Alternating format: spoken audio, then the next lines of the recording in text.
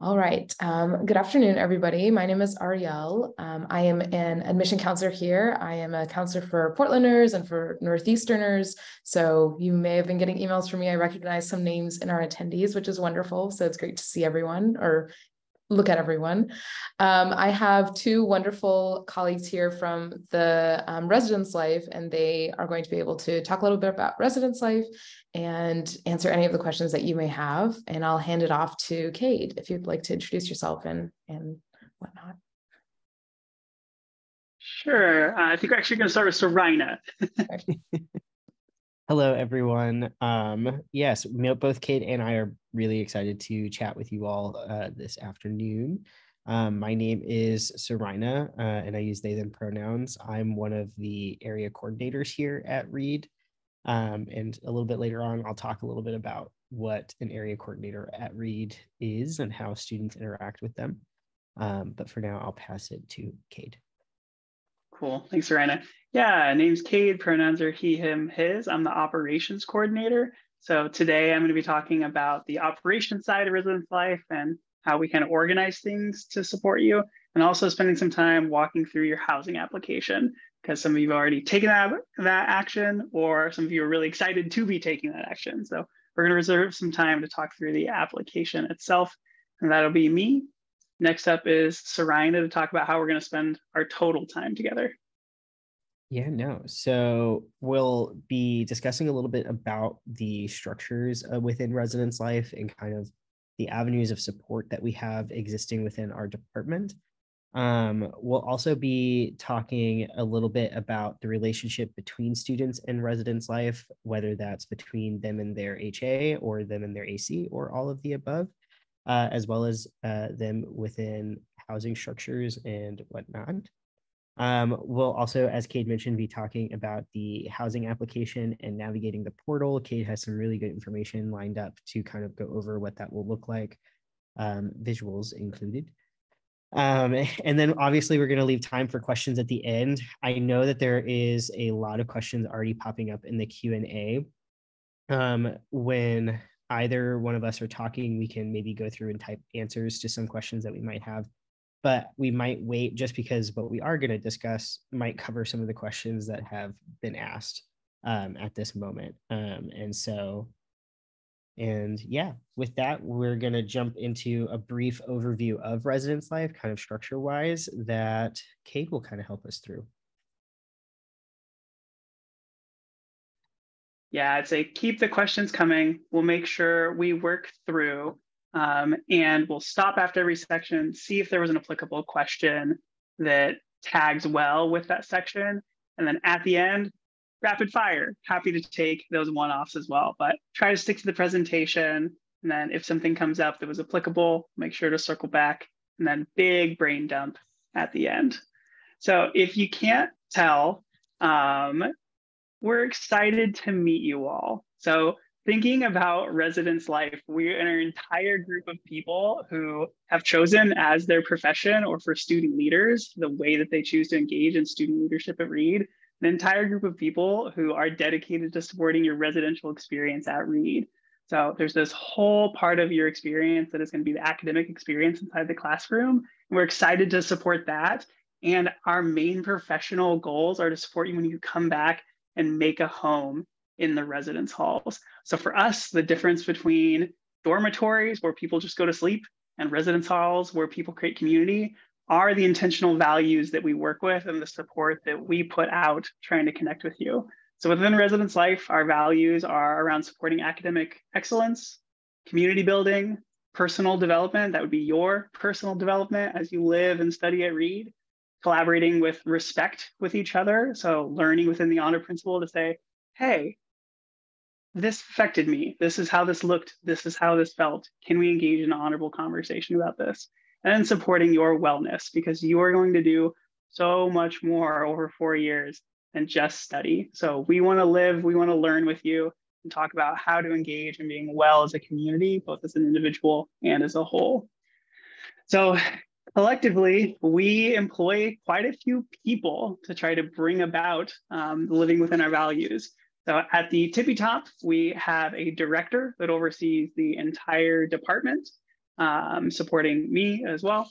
We have an assistant director who supports the area coordinators.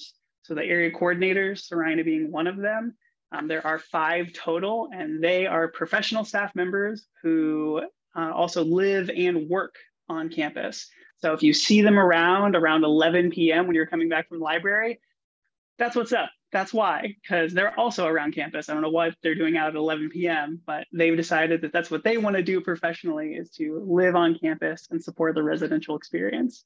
And then the area coordinators supervise the house advisors. So these are the student leaders, eventually your peers who are really excited to see you, who are also living in the residence halls and deciding how they want to spend their time supporting Reed is by working with you to design your communal experience. So I know your peers are really excited to meet you as well. And collectively, those director, assistant director, house advisors, the housing operation coordinator, and area coordinators, that's your web of care. So if you took nothing away from that structure, know that you are never alone at Reed. There's always someone within residence life, your HA, your area coordinator, the assistant director, the director, who's waiting to make a connection. So if you're ever at Reed and you're thinking, this moment feels big, this moment feels heavy, I need to talk to someone, that's your cue. Reach out. Your HA is the first person to connect with, then your area coordinator will get you connected. We'll figure out where your next step is. So Sarahina is actually going to take next lead and talk about what those relationships with the area coordinators and HAs can and will look like. Yep, tis me. So a main, like, let's start from the top because I'll get carried away if I don't. So the area coordinators are the professional staff that work directly with our housing advisors, which are, for any folks who might have experienced other type of university structures, a very similar title are resident assistants or RAs. And so with that, we're their direct supervisors, and we, as Kade mentioned, we live on campus. We live within different residence halls on campus. Our office exists within the residence halls that we supervise. For context, I supervise Nato Sullivan and the Cross Canyons going into next year, which are both first year residence halls. And so some of you might be my residents going into next year. With that, my office is located within NATO. And so very much working day to day within the community. Sometimes I might work out of like our dining hall just to kind of like get out and be around students while I'm kind of just processing different things. And it's very similar throughout the rest of the area coordinators as well. We're very mobile and very active across campus. So you'll definitely see us around town. The other aspect of our portion is providing mainly support and advocacy for student concerns, questions, experiences within the residence halls and on campus. We also provide, we're a part of a 24/7 emergency on-call team as well, where we rotate out every other week between the area coordinators, the deans of the institution. We also have our counseling team who functions within there. And also our community safety officers also function within that. Some elements within that connection portion. And so where our area coordinators like work with students and connecting with students within various aspects. It can be social, academic, health and well-being. Some examples are like within social, I've worked predominantly with first year students since working at Reed, and I started here back in December of 2020. And a good portion of my position with working with first years is that kind of social transition within college life and like living on campus. For some folks, this might be a new experience. For others, they might have experienced at another institution. And the differences that they might have not expected to experience can be jolting at sometimes. And those interactions can look as much as meeting in my office and just kind of chatting about your overall experience that you've had so far within like Reed campus. It doesn't even have to be just within the residence hall. It can be in your classrooms. It can be a passing by situation. It can be within your extracurriculars that you decide to partake in, really anything. And then something along the lines of like academic, I've had students approach me where they feel like they're maybe having a disconnect between their academics and kind of like where they were hoping to have. And I'm more of a conduit in those situations, where I can help connect you with the appropriate like academic resources, um, and professional staff members within our academic support teams to make sure that you're gaining access to the most resources you can to help you kind of gain that feeling of connectedness with your academics that you're hoping to have. And then health and well-being can really look as can tie into both of those really, but also be within its own like existence, in the relation of I've helped students process homesickness before. I've helped students process transitioning in and out of friend groups before, because the social life standard, like within that one student's experience, had like friendship relationship issues, and like just helping process, not necessarily in a like counselor or like therapist kind of way, but more so like in a soundboarding way of like just discussing and kind of like thought processing and think tanking those types of scenarios, and really just helping with that processing piece. And that really can be what it looks like, or even in those scenarios where it might be a little bit more heavy of content, and working to connect them with our health and counseling center if they're needing somebody to talk to. In my experience, I've even accompanied students on walks and talks so that way they can just kind of get the inside voices outside, because as me, I'm an external processor, and so that's something that I benefit from. Or even walking with them to get connected with those folks that I mentioned earlier with the Health and Counseling Center. Some other avenues in which you might interact with myself, other than random passing bys, is conflict mediation. This is something that might start with you connecting with your HA about. It can be as simple as maybe like adapting to living with a roommate, and sharing space. Some folks have not lived with others before, and so that can always be a hard transition to kind of discuss what are my boundaries. I've never really had to explore what that looks like within a living situation before, and so how do I kind of navigate those conversations? Some have not had to have those conversations with like non-familial or like close relations, and so how do I initiate that kind of conversation with someone who I might have just met as I moved in? Those are some things that might start with your HA. If those things kind of tend to escalate, if like you've found solutions and you've both set boundaries within those scenarios, but they still don't seem to be working, or you and the other individual involved in the HA are running into struggles trying to find a solution, that's where I might step in as like a neutral party to another neutral party and pair with the HA to kind of maybe see if there were elements of the scenario that I can help us like address and or like point to resources or solutions that the HA otherwise might not have access to that I might in regards to my role, and like connecting with those resources. Other things is like you'll probably get a lot of emails from your area coordinator. We are in charge of dispersing larger communications out to the general public. And so if you're not receiving it from ResLife inbox directly, you're most likely going to be receiving it directly from your AC, not HA, and your HA, to be quite honest.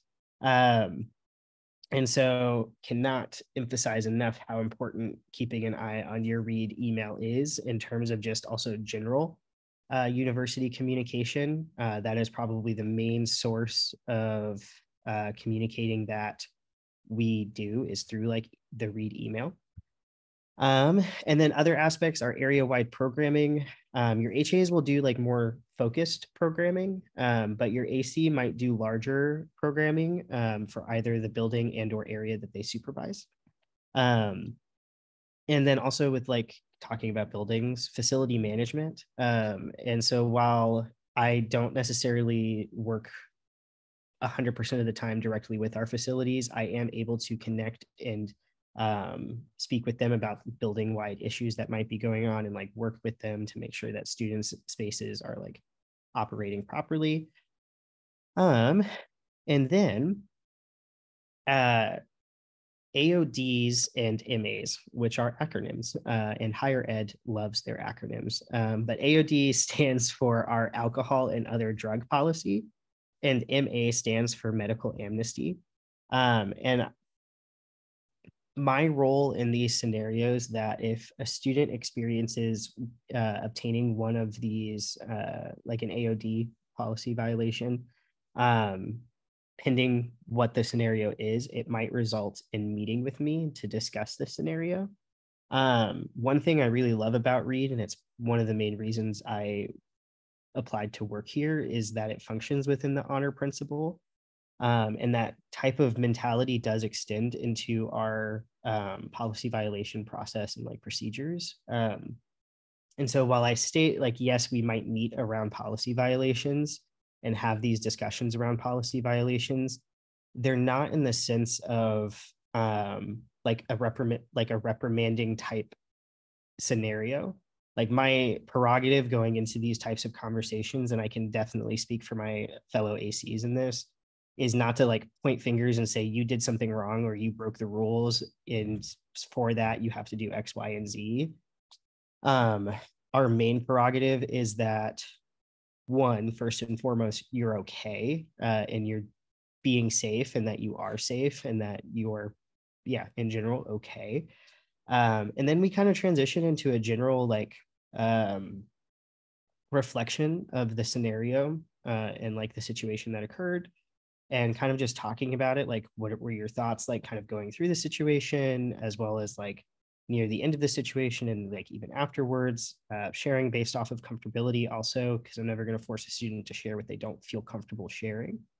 And then from there, we kind of just brainstorm ways about how navigating a campus that has certain policies and procedures, as well as like a student experience of an individual is going to choose what they are and are not going to partake and or experience within their time at college, but still understanding the impact that it might have on themselves as well as their surrounding community members. And the only variance with a medical amnesty situation is that my main prerogative stays that very first portion of making sure you're safe and you're okay, making sure there aren't any other resources that could be provided to help remain in a good state, and then brainstorming ways in which students can remain safe if they choose to partake in any substances moving forward, to not result in a medical type situation resulting in the student needing assistance or care. So those are some other ways in which we might interact. As Kate also mentioned, and as I've mentioned a little bit, we do function on call. The AC's main role, that if we're arriving to a situation in person on call, it usually means a student is having a mental health crisis, and we're there to help support them through that process, making sure they're gaining access to resources and care to stay safe. And that's a pretty big predominant role of me addressing situations in person. There are also other scenarios where students request to speak to just the AC on call, because that's something that makes them more comfortable to address what might be being experienced. And that's definitely something that we'll do, and we'll communicate with them. And ultimately, we're around to just chat as well.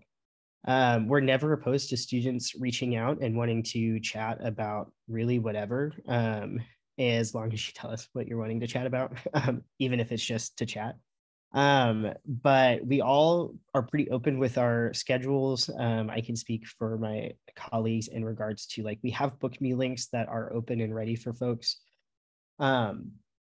to share our availability and our willingness to like just chat and meet and talk about some things. And then to wrap up my portion a little bit, kind of going a little bit more in depth about the HAs. The HAs are available as like peer resources for you all, and like peer support.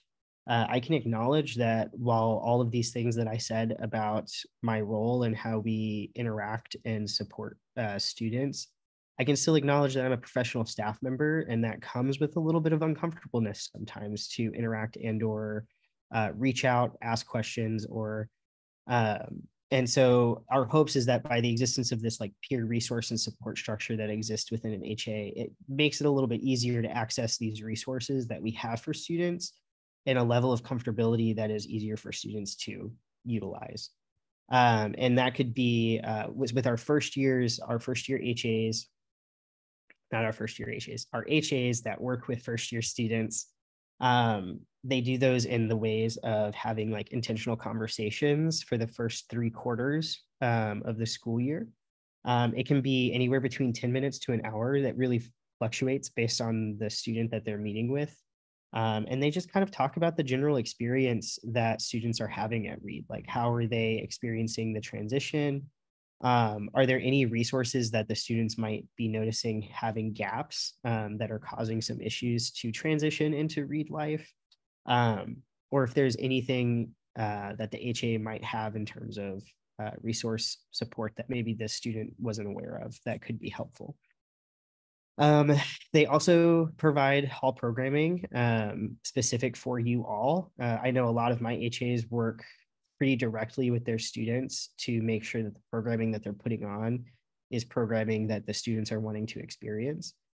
It can range anywhere from a movie night to a guided field trip downtown, to ice cream, to community service events. It really has a wide range of what types of events your HA might be putting on for you. And then also, to reiterate, they're also there just to chat. They're your peers. They've experienced what you might be about to experience. If anything, they can at least share perspective of their first years at Reed. I know we have a really good bunch of HAs that are going into this next school year that have a lot of experience amongst all of them.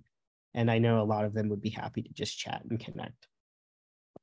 And with that, I'm going to transition to Kade, and then I'm going to start perusing the Q&A to make sure there isn't anything that popped up during my presentation that I can maybe type an answer for you real quick. All right. So before we leave off on what can support look like, Sarahina spoke to kind of all the different ways you could connect with them or your coordinator, and then also connecting with your house advisors, your peer support network, your peer leader network. Know that one of our biggest support networks is actually you all. So we have a neighborhood model at Reed College wherein we house first year students together, sophomore students together, and upper division students together. So you are going to enter into the residence halls and have your class, your community, all experiencing similar things, going through Hume together, experiencing those first week, 6 weeks, and semester together. So that model is absolutely on purpose so that we can provide targeted and purposeful opportunities for connections to our incoming students, and have them kind of succeed through their Reed experience. So while I absolutely would give kudos and excitement to Sarahina and the HAs, I also want you to know that if you ever look right and look left, don't know who to connect with, look right and look left again, because your peer may have the answer to that question that you've been stewing over for 2 days. So that neighborhood model is a big piece of the support program at Reed. Okay, so I'm going to step away from kind of the interpersonal support and talk about some structural support and processes that you may experience during your time at Reed. So on the operations coordinator, housing operations portion of residence life, we've got people like myself who are coordinating move-in. So really excited to welcome you here in August. Move out, because you can't stay here for forever. So at the end of the year, we do close our residence halls. We have a limited number of students who are staying over the summer. Those are usually international students who are experiencing a high financial need, have internships or research with Reed faculty over the summer. But for the most part, someone's got to coordinate move out, and that's usually going to be me. I'm also the person who's going to be working on your housing assignments. So when you successfully submit this application that we're going to talk about later, myself and the director are the people who are supporting pairing folks together and making sure that you get placed in places according to your preferences whenever possible. Also, the housing operations person is going to be subordinating room changes during the semester. So after the second week of fall semester, if you look around and say, this isn't quite comfy yet. I actually met somebody in NATO and I'm in Trillium and they weren't assigned a roommate. Hey, residence life, could I get a room change and head on over to NATO? So there's going to be an operations person who's also supporting something like that after the second week of fall semester. And then operations also supports connecting with facilities. So we're in constant conversations about what are students experiencing in the residence halls, what needs to be fixed, what can we do better, and what does that kind of echo sound like in the residence halls, and what can we do to make it better. And then housing operations also coordinates with DAR, so our Office of Disability and Accessibility Resources. So DAR is the office on campus that coordinates all of our housing accommodations. So although we call it a housing accommodation, DAR is the office on campus that supports the intake process and coordination of those accommodations. And then Residence Life implements the accommodation according to DAR's internal policies and procedures. So a lot of this stuff is invisible. If it goes well, you'll really never notice. But I do want you to know on the back end, there are some people who are looking and saying, hey, you are more than just a number, you are a student. And how can we apply our policies and procedures to support you living on campus, successfully connecting with your room, your home? That's all us, I guess, on the back end. Okay, next up, I'm gonna do a little bit of show and tell. So I'm gonna click through the housing application and talk through some common questions in hopes that we can get out ahead. If folks have been on the portal and thought, I don't quite really know what that thing does. I'm gonna walk through some of those common questions, and then at the end, that's when we'll head into questions. So let me figure out how to Zoom in 2023.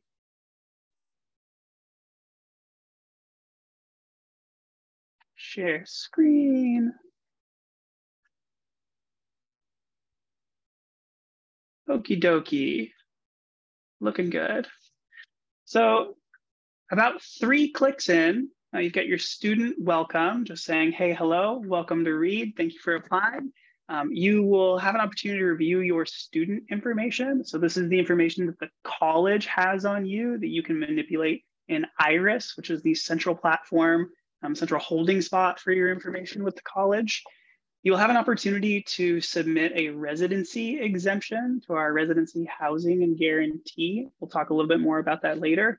And one of the first questions we get is on this disability related accommodations page. So through this page, you want to tell us, will you be requesting a disability related housing accommodation through DAR? The through DAR is really the important operative part there. And depending on how you answer, you're going to get a confirmation email just acknowledging you were planning on reaching out to DAR or you weren't planning on reaching out to DAR.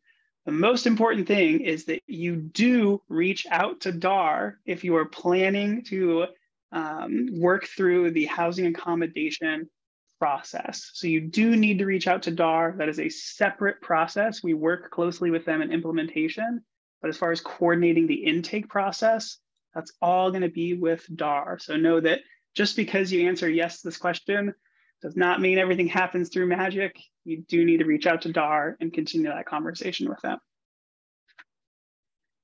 The next up is, oh, I guess it wants to kick me out. Haha, we're back. Lifestyle questions. Y'all, let's have an honest conversation because this is where you want to have an honest conversation.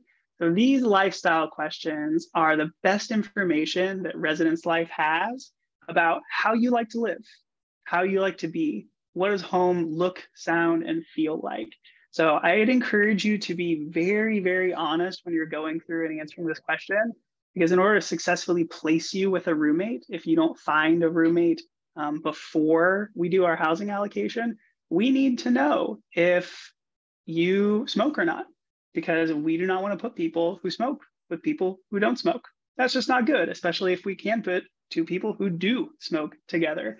So as you are considering these lifestyle questions, please be very, very honest with them. Know that you're going to put your best foot forward trying to connect with people who also live a similar lifestyle. I would say that one of my like nerdiest, happiest moments in placing students is that we definitely get students who are placed together based upon these lifestyle questions. After students submit them, it gives you a percentage match with your potential new roommate. And we get folks who have never met, never would have met, but I get placed together and are 95% match, and they become best friends because according to these lifestyle questions, they could have become best friends anyways. So as you work through these lifestyle questions, please just make sure you're considering really what are your personal needs, answer them honestly, and then we'll do our best to place you with a roommate who has compatible answers as well. Next up is personal bio, which is another step at the bottom of the lifestyle page. So you can put whatever you want. I just put that it's important to test the application first because I did a lot of work to make sure it worked before you all started in there. But you can write whatever you want. I would say that people do really look at this. So if you want to talk about your favorite band or you want to talk about rocks, I love rocks. And if I saw another person wrote about rocks, I'd be really excited to invite them to be my roommate. So feel free to write something about yourself. It is dorky, and we're kind of dorks that read. So give it a shot. Roommates. Okay, let's talk roommates. So you will see that you have the ability to search for roommates and invite people to be your roommate on the portal. The big things to know is that you need to complete this part of the process by June 1. So roommates can, this isn't quite true, I can work to add a roommate post June 1, but it gets very tedious. We're on a short timeline with me trying to get out housing assignments after June 1. So if you're thinking about inviting someone to be your roommate, please, please, please do this search process and know that after you send them an invitation, they will get an email. They will also see it in their portal in the messages tab. And they need to physically go back to the housing application and hit accept. So it's not enough just to invite someone to be your roommate. They need to physically go back to the portal and hit accept in order for you two to be paired as roommates when we do our housing allocation. Another thing that trips folks up when they're navigating doing roommates is, my apologies, I'm gonna go back one. Huzzah. So it's actually housed on our lifestyle questions. So if you want people to be able to find you and invite you to be their roommate, you need to leave this display and roommate search results checked. If you want to set a boundary that I don't want people to reach out to me, and that is not what I'm about, you can uncheck this, which means that you are not searchable in the roommates database. So again, if you want to be found, leave this checked. If you want to ghost, uncheck it and no one's going to find you. Okay. Let's go to interest-based housing. Okay, so Reed offers two different interest-based housing opportunities. One is the queer collective and one is the students of color community. So you can select on your application that you're interested in one, both, or neither. If you're interested in neither, our application will just shoot you right on down to your room preferences. If you answer that you're interested in one or both, there are some essays that we're going to ask you to write talking about your interest and how you'd like to engage in community. So you do need to fill out those essays in order to be considered. And that's the main way that we're going to be looking at that application. And I'd say that the average response is about 8 sentences. So we do not need you to do your first Hume essay before you arrive on campus. Please don't write 5 pages. A Hume essay is going to be longer, but you get the picture. I'd say about 8 sentences. Tell us about your interest, tell you about how you'd engage in community, and submit an odds way. And then a couple more. We're going to talk room preferences, Okay. All I'd really say here is that you have the ability to look at our residence hall floor plans online. So you can actually go to Residence Life, residence halls, and then look at Trillium and look at the floor plan. You can look at Chittick and look at the floor plan. Same with Nato Sullivan. So as you're considering putting your preferences, know two things. Number one, we do take them into account in the housing allocation. And number two, they are preferences. They are not guarantees that just because you say, I want a single in Trillium, a single in Cross Canyon, and a single in Nato Sullivan, that doesn't necessarily mean that you're going to end up with a single. However, it does mean that you've put your best foot forward and saying that, hey, when my number comes up in the housing allocation, I've said that I want a single. If single is available, single goes to me. So that's kind of how that process works. A lot of our singles are allocated through disability and accessibility resources. And then we do have a number that are that still come through our housing allocation process. I think putting your room preferences forward is your way of putting your best foot forward, and know that we will do the best we can with what we have in our housing stock when your number comes up in our housing allocation. Okay. Couple more things. Let's talk meal plan. It is all right here, but I do want to reiterate it. So a common question that we get in our office is, what meal plan should I have? So I'd say almost all students coming in their first semester select meal plan A. So A is for a student who will eat almost every single meal on campus through Bon Appetit, either Commons or another one of their properties. So if you're a person who doesn't really cook and doesn't really want to cook, A is going to be your place to be. B, meal plan B, is for students who will occasionally not eat lunch, occasionally not eat dinner, but they're going to eat almost all of their meals through Bon Appetit. And then C is seldomly selected for incoming students, and that's for students who flat out do not plan to eat all of their meals from Commons. So every single residence hall has a communal kitchen, so it is totally possible, and we encourage you to cook with yourself and your peers on campus. And it's a lot of folks for a single communal kitchen. So there isn't a meal plan that we offer to incoming first years that really allows a student to cook all of their meals in the residence halls. And to be truthful, that's on purpose. The residence halls and communal eating is there to support your academic success and to support your communal connection on campus. And if you're back in the residence hall cooking every single meal for yourself and all of your peers are in Commons building those experiences, there's going to be a detachment there. So A, B, or C. C for folks who want to do the least amount of eating in Commons and the most amount of cooking. A is what almost all incoming students will select. And the good news is that towards the end of fall semester, if you're on A and you realize, nope, I just don't eat that much. I'm never going to eat an A's amount during a semester. You can change your meal plan. So heading into second semester, you can change your meal plan, downgrade it from an A to a B or a C, head on your way into the second semester, having a better idea of exactly what your eating needs are. Okay, couple more. Excited for these questions. Grad Guard. Another question we get is, hey, Kade, some people use my first name. Hey, Kade, should I get insurance? Kade, I am not qualified, and I would never tell you if you should get insurance or not. That is just not my role.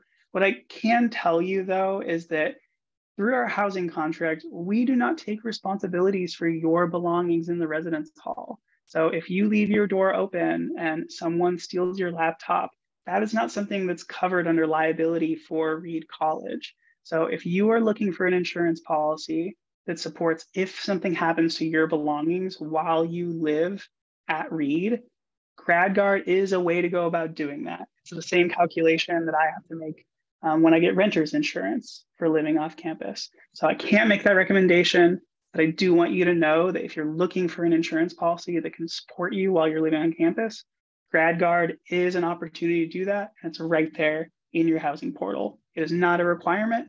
It is a third-party offering that we've partnered with if you do want to do that. And last but not least, let's talk through your housing contract. We've established that I'm a nerd and I work in housing on purpose because I think it's really interesting and I like supporting you all. Y'all, if I could give you one tip, it's read your housing contract. There are so many questions that can be answered there, and reading your housing contract can leave you feeling empowered to live on campus and navigate Reed College and your living experience with power. So it is not nagging comes to mind to say read your contract. It is because I want you to feel empowered and knowledgeable that when you go to meet with Sarahina, or you talk with your HA, or you talk with me about something, you know what's going on and you know what you've agreed to and what everyone has agreed to on campus. Because while every single individual community at Reed will make their own community agreements, the thing that everyone has agreed to is the housing contract. So if you do a room change from NATO to Chittick, great. You'll have new community norms, some things to get used to, but you know that you can rely upon the guest policy in our housing contract. That's the thing that you can use the honor principle to move forward in a conversation with your peers. So please, please, please read your housing contract. Okay. Last but not least, y'all, I know I've been talking at you in a lot of information. I'm going to take a break and just show you my face because you're going to see the portal for yourself. I want to leave you with some common policy questions that come up as well. So number one, our animal policy. So we are an institution that actually welcomes animals in our residence halls, but we have some limitations around congregate living and having animals in our residence halls. So residents are limited to one small cage per room, and aquariums over 25 gallons are not permitted. So bring your fish, don't bring your shark. Leave the shark at home, please. And then you need to register your pet with Residence Life prior to the pet's arrival on campus. And there's an animal registration Google form on our website. Other two things are maintenance requests. So we work with facilities, however, we are not facilities ourselves. So residents actually can get onto facilities website from a tile on our homepage and submit a maintenance request for their own room. Please always remember to include your room number. Working with my colleagues in facilities, they often say that I got a maintenance request from such and such. Where do they live? So if I'm Kade and I live in Shoals 309, it's really important that I say, I'm Kade, I live in Shoals 309 and my bed is broken. Please remember to include your room number. And last but not least, I mentioned this a little bit earlier, but we do have a residency requirement and guarantee for your first 2 years at Reed. So there are some limited reasons why a student wouldn't live on campus for the first 2 years. And you can submit that petition if you do fall into one of those categories through your application. So if you live, say one example is if students live closer to 30 miles from campus, they can submit a petition to be exempted from living on campus. So you would actually do that through the application process. So you still need to submit that application, letting us know, hey, this is me, this is my situation. I'd like you to consider this exemption. And last but not least, y'all, I want to give you some tips for success navigating Reed and also navigating residence life. Number one, stay attached to your email. Email is still the main form of communication that we're going to use. We do have some social media, we do have group chats with the HAs and residents, but as far as important closing information, that's going to come out via email. And I didn't see that email is rarely a solid excuse for something needing to be an exemption later. So keep track of your email. We'll do the best we can to communicate with you timely, but ultimately it is on you during your time at Reed to check your email and respond accordingly. Other things I would say is get to know your HA in the first 2 weeks. You're gonna actually have your first night experience with them, so you'll know name, face, pronouns in that first night, but take the opportunity to say, hey, I wanna get to know you in those first 2 weeks, and then attend those intentional conversations that Sarahina mentioned earlier. So those are 10 minutes to an hour-long opportunity set aside by an upper division student who has said, I wanna get to know you and support your transition to Reed. So attend your intentional conversations with your HAs in the fall and spring semester. Last but not least, I said it before, if you're ever feeling alone at Reed, know that that can be normal. Transition is a normal thing. We're all going to go through it and all go through it in our life. As you transition to Reed, if you're ever in this moment, you're like, I'm alone here. It doesn't feel right. That is your cue to reach out to your HA and reach out to your AC. The sooner you have that feeling, ping, that that's my opportunity to reach out to your HA or AC, the sooner we can connect with you and get connected with you and get you connected to your peers. The neighborhood model is there for a reason. We want you to build this incoming student identity and experience, and we need to know what's going on for you. So that's all I got. Thank you so much. I'm going to pass it back to Sarahina, who I think has been working through a lot of questions. I've seen them tip typing away. So where do you want to start, Sarahina? Yeah, no. There's a few housing contract questions in there if you wanted to pop in and snag those. I've been trying to cover the general consistent ones. So one that I can answer overarching is that some of our residence halls do have indoor bike storage for students to utilize. And students are, if space allows, able to store within their own room as well. I can acknowledge that if you live with someone, that's definitely a conversation that you would want to have with your roommate, as like bikes can take up a hefty amount of storage, especially within some rooms. And so I will mark some of those questions as answered. There was a question about the housing contract in regards to certain items, Kade, if you wanted to peep those, because I can't remember off the top of my head a good answer for that. Sure, I'm going to start working in reverse order. So how does one get into the French house? I have French as a third language, and I would like to keep it up. This is so awesome. So language houses are actually an opportunity going into your sophomore year. So unfortunately, we have already made those placements for this year, but language houses are an opportunity for you your sophomore, junior, and senior year, with preferences given to students rising into their sophomore year. So not this year, but next year. Really excited for you to be in the French house. There's a question about knives against the housing contract. So we do prohibit knives and dangerous objects not considered to be commonly pocket knives or home use knives. There's more information in the housing contract, but offhand, without having a conversation with you, I'd say that type of knife probably going to be prohibited and understood to be a weapon. However, on the honor principle, that does not mean we cannot have a conversation about it. Is it easy to get a single occupant room? It's very important to me to have a single occupant room. Talked about this a little bit earlier. Easy is a little ambiguous for me to answer. I'd say the vast majority of our rooms are going to be double occupancy. Something about 70% of them are going to be double occupancy. A lot of those single rooms, especially for incoming students, are going to be allocated via disability and accessibility resources. And if a single is important to you, put it in your preferences. We will offer it to you the moment that your number comes up. And if later you still need to try to change, we can work on a room change with you. There's always an opportunity to continue the conversation. Okay, let's go next.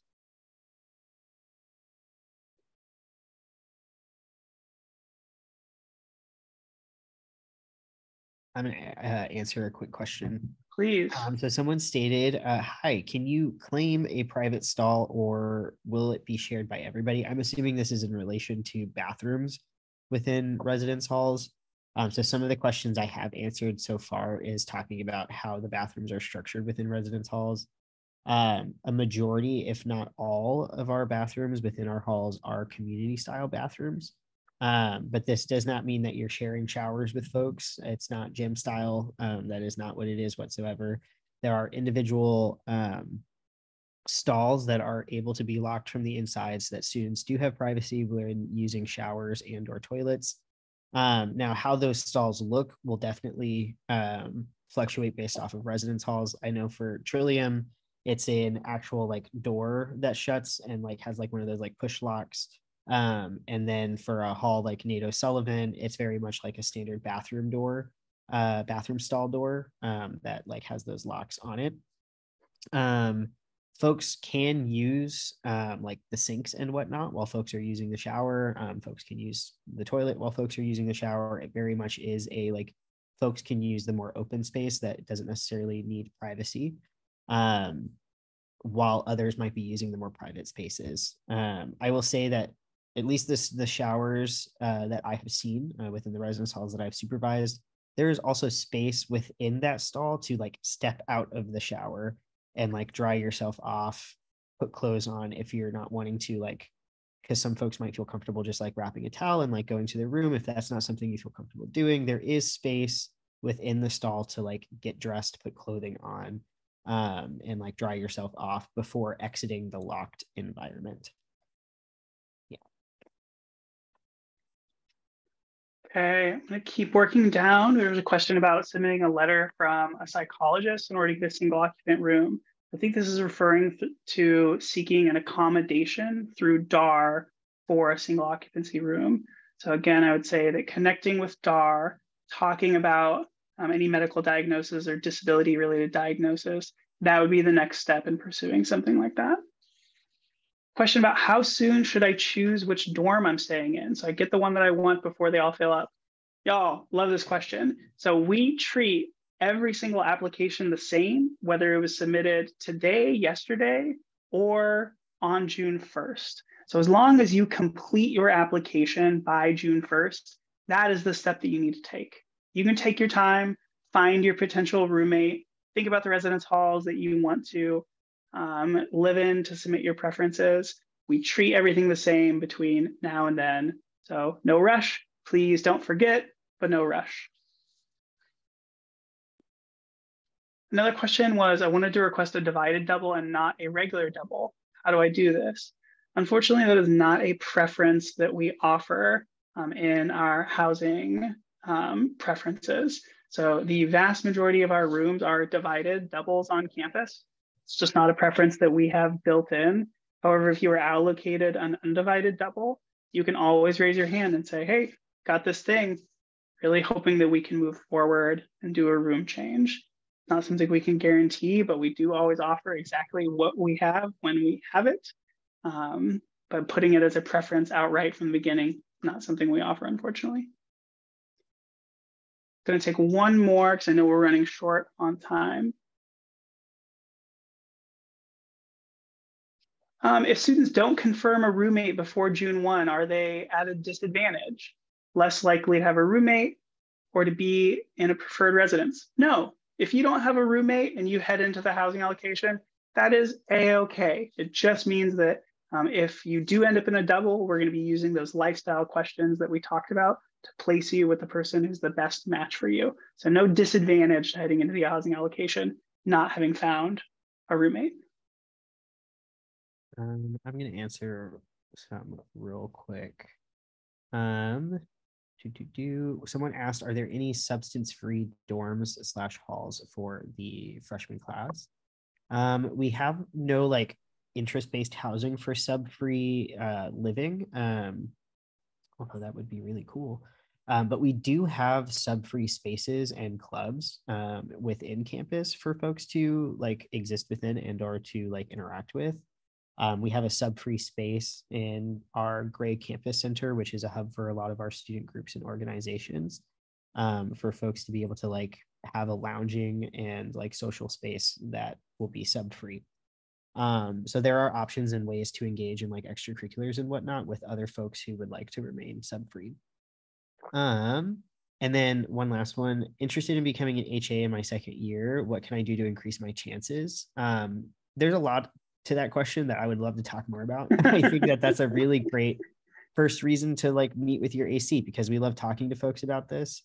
But generally there is nothing more or less that you could do during your first year that's going to like outrageously increase your chances. I mean, like you could do anything you would like to like kind of frame what your first year experience is going to be, because ultimately we do have an understanding that for some folks this might be their first job. And or first like job search process that they go through. And so there's certain experiences that they just might not have until after they maybe gain this position.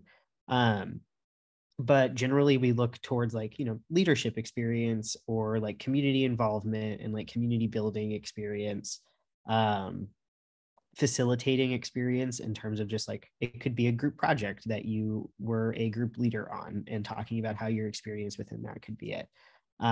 But ultimately, even if you don't have that, we don't want that to discourage you from applying, because again, it's a developmental role. It comes with a lot of training and a lot of growth opportunities within it. And we don't expect everyone to have everything down for those types of scenarios.